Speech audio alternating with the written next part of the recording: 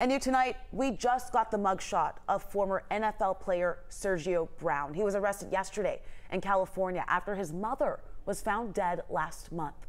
Officials have been searching for him. Yesterday, he was deported from Mexico back to the U.S. He was then taken into custody in connection with her death. The medical examiner says his mother died from injuries related to an assault. Right now, it's unclear if Brown faces any charges, but if he looks familiar, you would probably know that he was on the Falcons practice squad for a week back in the 2016 offseason.